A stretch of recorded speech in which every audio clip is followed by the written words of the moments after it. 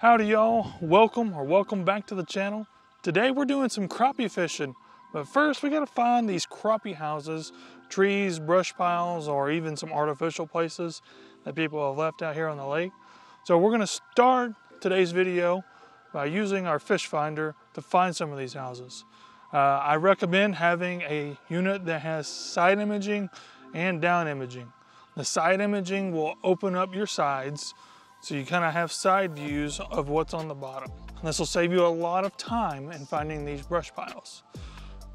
The down imaging is for when you locate those brush piles. You can either use a buoy and go over them and mark it with a buoy. Make sure you don't throw the buoy on top of your fishing area that you plan on fishing. Or you can use waypoints. And the last thing you can use is a live scope or some kind of live imaging just to get you in the vicinity of that brush pile.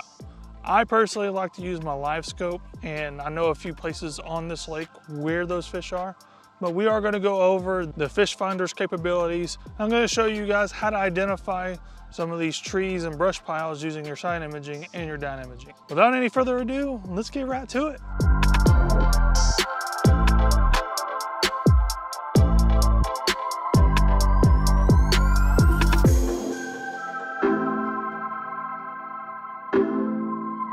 Alright, so here I have my Lowrance Elite 9 Ti. Pretty good size screen, so you can really run the down imaging and the side imaging side by side. And right now I'm going probably 3 miles an hour, maybe a little less, heading into the wind. I'm keeping an eye on both my side and down imaging, and I'm looking for long dark streaks on my side imaging here. And that's going to identify, well, a tree or brush pile. I'm looking mostly for trees. This lake is known for trees. So I'm going to speed things up just a tad. And we're going to point out some pieces of structure along the way. So there's some fish on the bottom.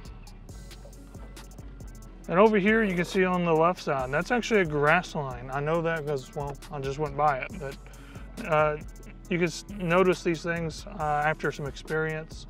That looks like a little stick up or brush pile. Could be just a little school of small fish.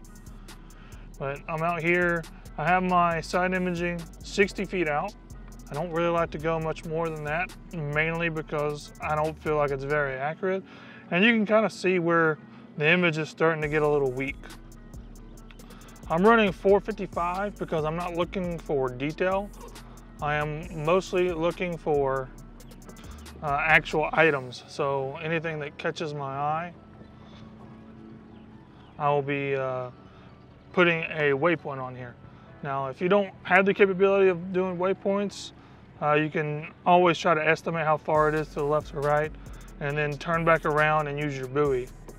And when you turn back around, you're going to want to use your down imaging to scan over it and actually see if there's any fish on it. So I have a couple of trees I know are over here on the left side. So once we get to them, I'll point them out. And so you guys can kind of see what trees are going to look like on side imaging and even down imaging.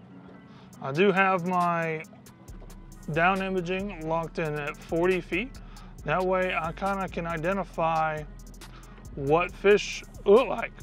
So I know what size of fish that I'm looking for. So if I see a small fish, I know it's a small fish, and a large fish, I know it's a large fish. I highly recommend you do that as well, so you can get used to the size of fish.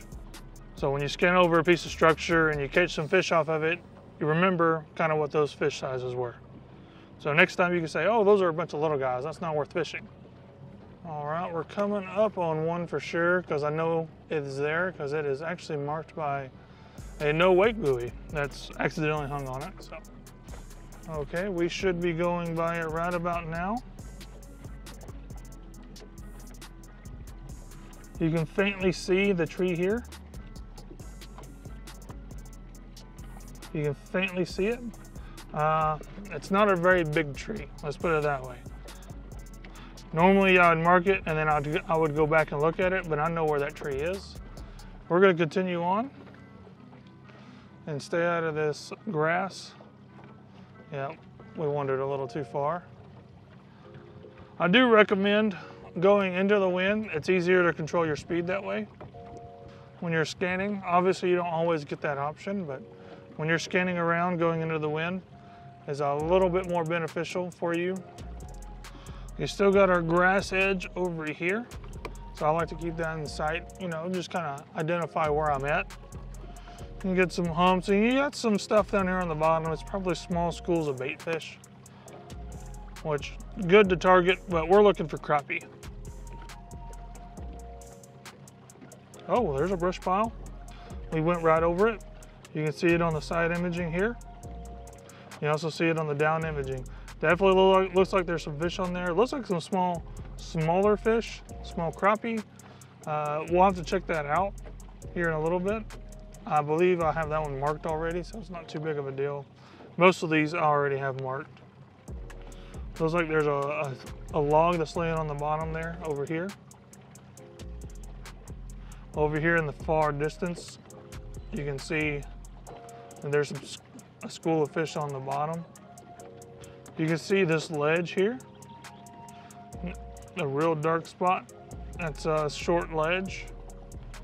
So it's a really sharp drop off that it can't scan. Something interesting, it's probably more interesting for bass fishing than crappie fishing. There's some schools of bait as we get out here a little deeper. There's another one. I'm not trying to drive over these, but here's another one full of fish. You can see that for sure. So that's kind of how I identify. Oh, you can see right there, there's one that's off screen. You can see the shadow of this tree. There is a tree there. So if I was gonna mark it, you're gonna mark it at the base of the shadow. That's where the tree actually is. So just a little tip from me. Mark it there, right about there, and there's a tree right there. So that's how I go about finding some of these brush piles. Really just interesting to see what we can find out here. Days that are, you know, kind of terrible for fishing, that I'm not catching many fish, I will spend, you know, an hour or two exploring my lake. Just trying it out, seeing new things, and seeing I can find some new and interesting areas to fish. Well, without any further ado, let's get out here and actually fish some. I'm excited to catch some crappie today, so y'all stay tuned and let's go slay some crappie. Alrighty. Now, I was on a brush pile. It's like a small tree. Let's see if we get back on it. As you can see, I have a whole bunch of spinning rods on the front of my deck, which is not typically normal, at least of me.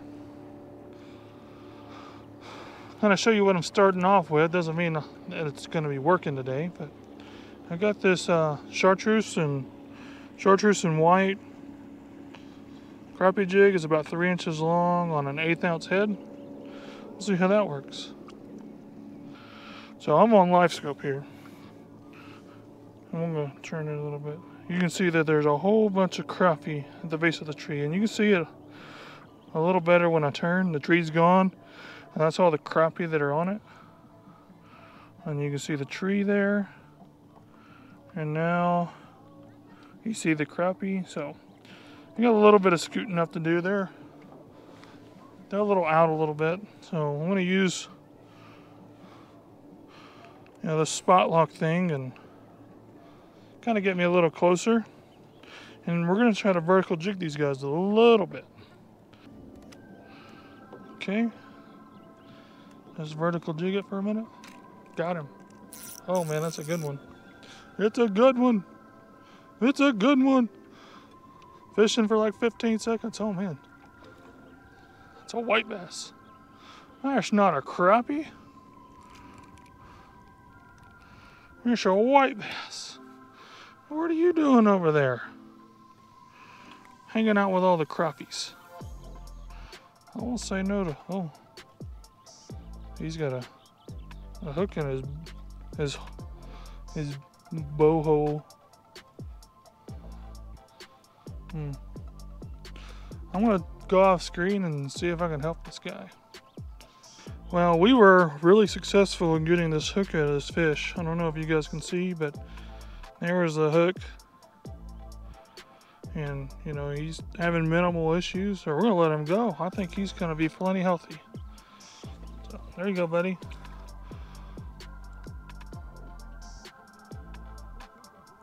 There you go. Okay. Hey, it's always nice when you can help out a fish. So, fish rescue. Let's put it on the docket for the day. Well, we were successfully able to save that fish. It's kind of nice. All right, chartreuse and white so far. One fish. Was not a crappie though. So, see if we can make it a crappie this time. Got him. Oh, that's just a little crappie. A little bitty guy. I got that one. That one's a little better. That one's a little better. I don't know, maybe not. Yeah, he's a tiny little guy. He just had more fight in him. That was the big difference. All right, guys, so the trees that are shallower aren't producing that big of fish. So I'm gonna tie a new leader on, get a new jig, and then we're gonna go out deeper. Sadly, that's probably where more of the yahoos are, and they're gonna wake me out a lot because, well, that's what rude people do. But hey, we're gonna go out and see if we can get some bigger fish. I'm gonna switch it up to the longer pole.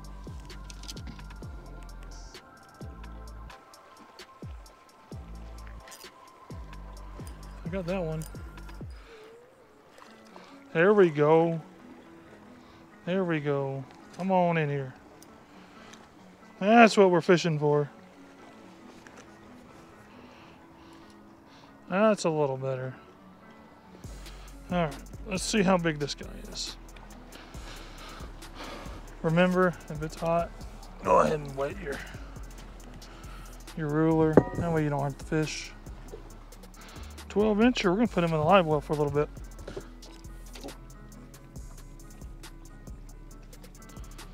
Wind's kind of died down and I got a little shade for a minute. Oh, hey, that's a decent one. That's a really decent one.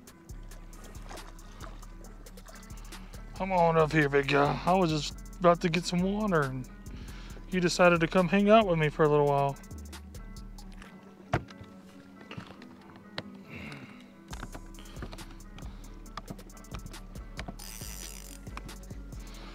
Oh, I bet you're big enough to keep.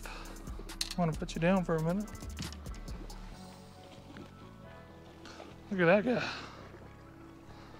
Another white crappie. 11 inches right here.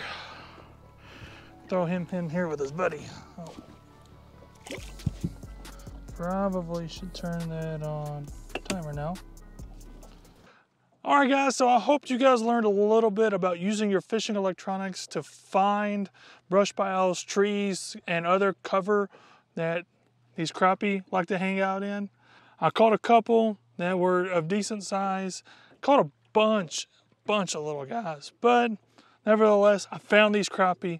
If I kept fishing, I probably could catch a whole mess of them and have a pretty good meal tonight. But I'm gonna let you guys go. And hey, hopefully you get to apply what you learned today and catch some of these nice crappie that I got today. But you guys remember, just like always, until next time, get out there and go catch you some fish.